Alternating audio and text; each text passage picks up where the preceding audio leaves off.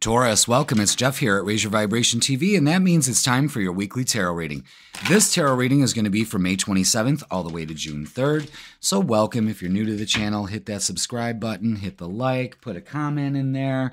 Yes, Taurus, we are moving out of Taurus season and into Gemini season. So a lot of traveling, a lot of thinking, a lot of communication, seeing both sides, juggling all that, trying to juggle everything in our lives, you know.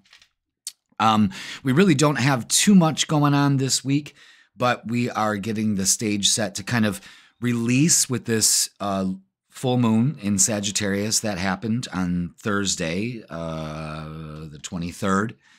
So we still have time to kind of process this energy and letting go of beliefs and making plans to travel and just making plans for the future and seeing your goals actualized and having them come to fruition. So let's see what the cards got for the week, how we're dealing with the energies, what we need to be aware of.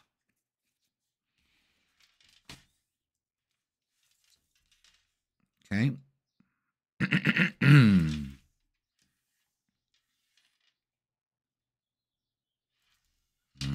Let's see here.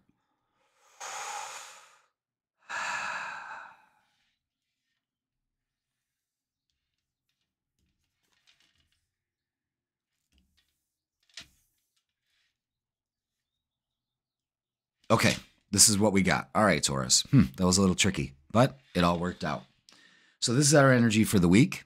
We have what we need to work on, what we need to release, what we need to be aware of in order to move forward in this other energy that's present here, and what we need to embrace for the week, and what we need to keep reminding ourselves, and how we work through the operation of the energy of the week.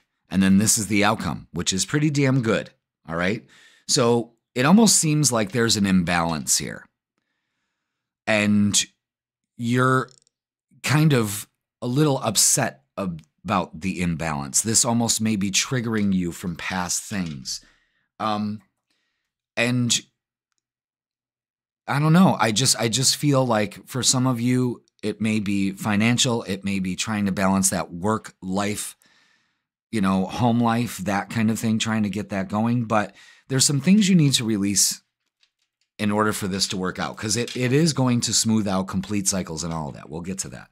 We have the Three of Swords, Eight of Swords, and King of Cups. What this entails is, you know, I'm getting this feeling of hurt from the past, betrayal. You know, it may not be so dramatic. It's almost like you're beating yourself up about it, and you're not expressing yourself, and you're not handling the stormy waters that you're being tested with. Instead, you're kind of taking it inward and not releasing this. So it would be best for you to release this issue from the past and get in touch with your feelings, get in touch with your emotions. The Queen of Pentacles here is the energy that you need to embrace. And this is you, Taurus. This is you grounded, protected, safe, guided, and knowing that what you deserve will come to you. You know this. But for some reason, maybe the results haven't balanced out yet, and you therefore feel like it's not going to happen.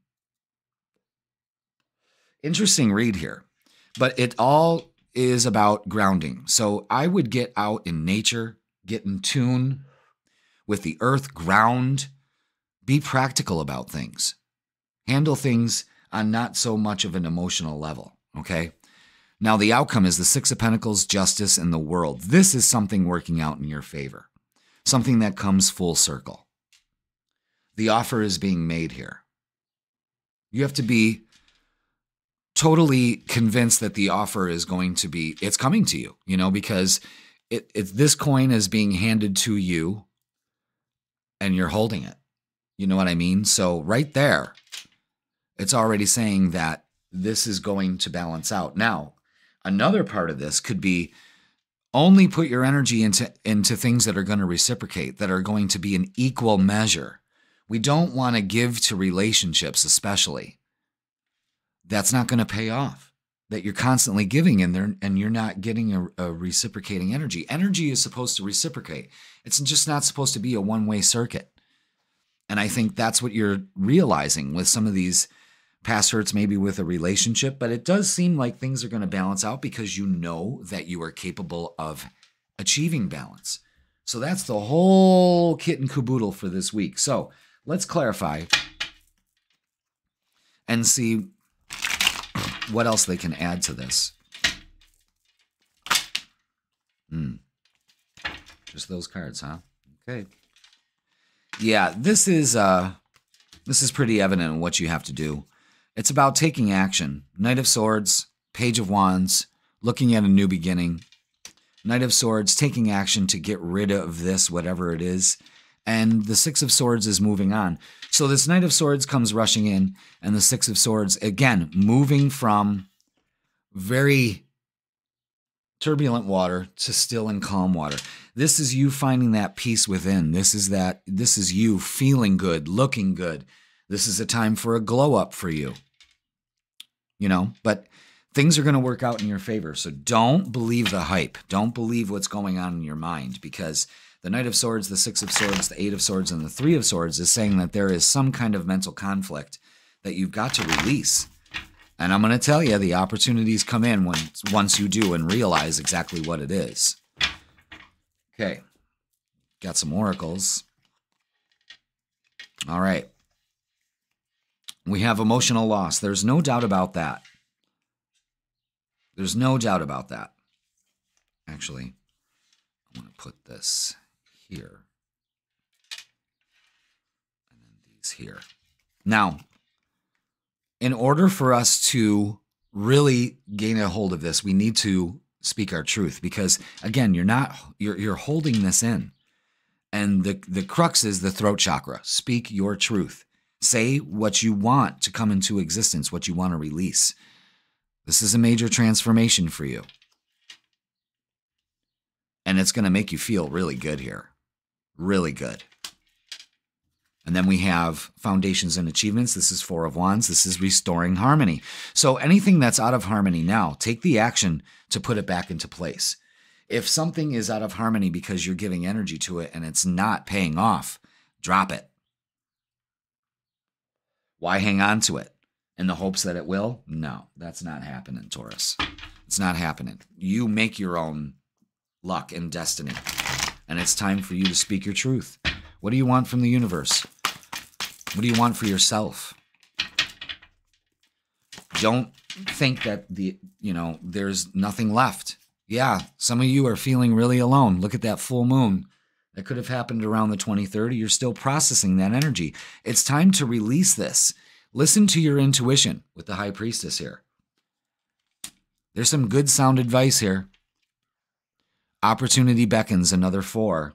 I'm telling you guys, the opportunity is here for you. Will you claim it? Or will you just let it fall to the wayside? Listen to your intuition. Listen to your inner guidance. It will transform you this week. It'll put you on a very good path, I'll tell you that much. All right, let's look at love. What do we got for love for Taurus? Oh, boy. Yeah, the World card's out. This is a great change in love here.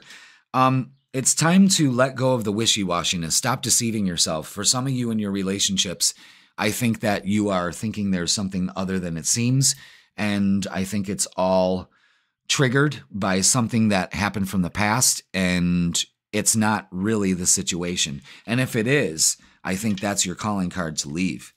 The King of Wands says, I'm changing. The Two of Wands is ready for a commitment, ready to make those plans happen. I see a lot of forward movement in relationships, a lot of things changing.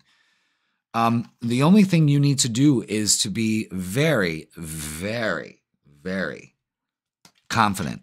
That transformation, I think, is going to make you confident because you're letting this go. And you're looking forward to change in a relationship. And some of you may be dealing with a Leo. There's a lot of Leo energy here. King of Wands, the Sun. And then we have an offer coming in. Again, the universe, look at the way that the offer coming in, love, jobs, whatever. Again, the world, that's 3 times the world has come out. Opportunity beckons, the world, the world. Lots of traveling opportunities here. Romantic getaway. I don't know. There seems to be some kind of deception. If you feel like you're being deceived, speak your truth. Maybe you'll find out that it was all in your head, you know, and a relief will come over you. Let's get messages of love for you, Taurus. Yep. Apology. For some of you in this relationship, you can expect the apology you want to hear. And then that energy will reciprocate. You know, maybe you're telling yourself, oh, they'll never, you know, I see apology, throat chakra, lots of swords, Ace of Pentacles, the offers being made. Trust. It is safe to trust in this situation. Trust your intuition. Make that change.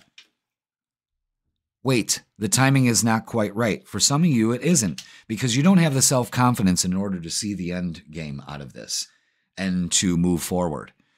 You're not looking at the opportunity that's very present for you this week. So I would jump on the bandwagon with that. Trust your intuition. You will get what you want. Cycles will complete, but we need to let go of this and stop anticipating that apology, and just know that if it's deserving, then you'll get it, and you are deserving.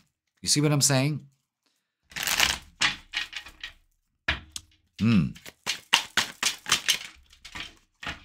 Turning point, definitely. Look at that. Resolution. Taurus, whatever it is that you've been struggling with is about to be resolved. Remember that resolutions don't always happen in the way we hope or want. That's important for you. But being able to move forward and start fresh always brings relief. And that is basically the crux of this reading, guys. Trust your intuition. Let this go. Pay attention to 555. That is no more conflict. And again, resolution. We're at the halfway point. Taurus, powerful reading. Pay attention to it. That's going to do it for this week. Thank you so much. Please like, share, comment, and subscribe. Put I claim it in the comments, and I will see you next week.